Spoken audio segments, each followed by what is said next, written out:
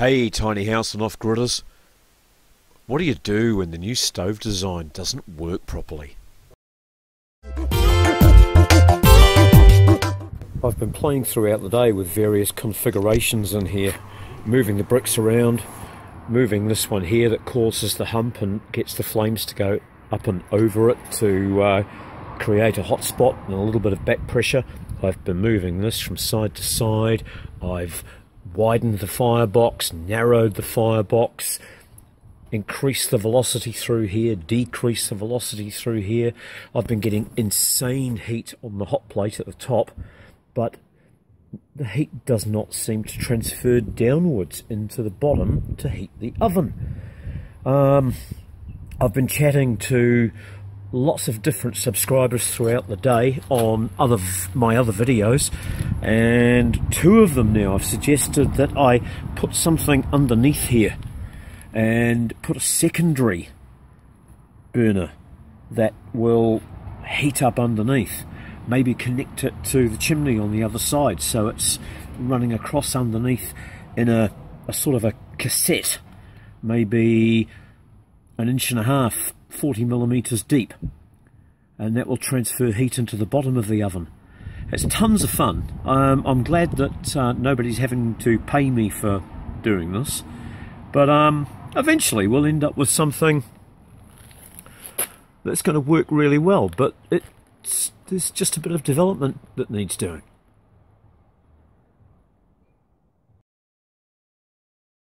It's a bit like watching paint dry, isn't it? Now, because this needle won't climb any higher, this thing isn't much use for anything else other than a warming drawer.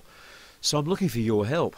Over the last 3 or 4 days, myself and quite a fair few subscribers who've been messaging me, we've chatted about how to get this oven going, and we've come up with different ideas. We'll talk about that in just a minute.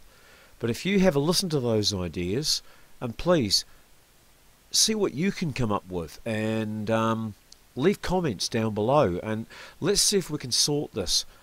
The last resort for me is to put a secondary firebox under there, because I've got all this lovely heat that it just goes up. Heat just goes up. I've got to get heat to go down. You know, I said that I was going to put tiles around the outside of the oven to insulate it. Well, I haven't got any tiles at the moment. I tried to heat it up last night and only got it to quite a low temperature, so I figured I've got to get some kind of insulation going just to see if this oven will come up to temperature. So I ended up cardboarding the inside of the oven this morning. Last night I got it to 70 degrees Celsius. This morning I'm getting it to just under 100 degrees Celsius. Still nowhere near hot enough. I'm looking for 150, which is an average oven, and it's just pleasantly warm. I wouldn't call it too hot. Just here is too hot to touch. Up there is way too hot to touch. But the crazy thing is, I've got 400 degrees up here on the top plate, but on the plate underneath I've got 180 to 200 degrees Celsius. So I've got to find a way of deflecting the heat down, I think, against the bottom to make the oven work. What I'm thinking is a handle operating a flap on the front here that will push the flame path down close to the bottom. Don't yet know how I'm going to make that work, but if I can divert the flame and hold the flame down towards the bottom, I might be able to get more heat out of this thing.